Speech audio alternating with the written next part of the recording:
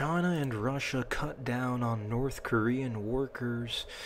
Well, for those who don't know, China and Russia have sent home apparently more than 50% of their North Korean workers, and I mean this is a lot of people. This is more than thousands of people in total.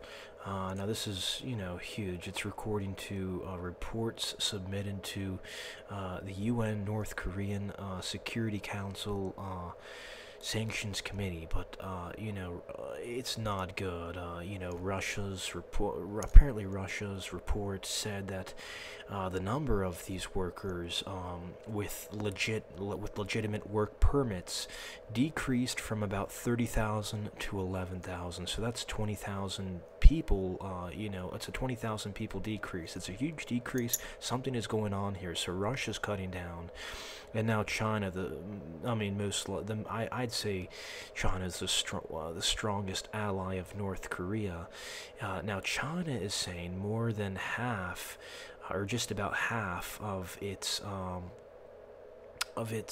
half of the North Koreans that get money in China, they've been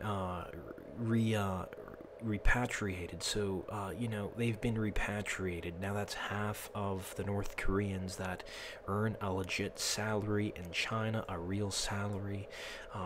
So I mean, it's really not good at all what's going on here.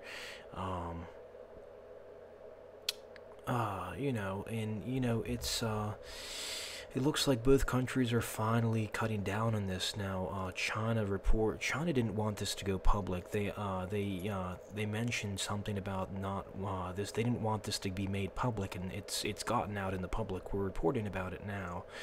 Apparently Reuters first reported this, but yes.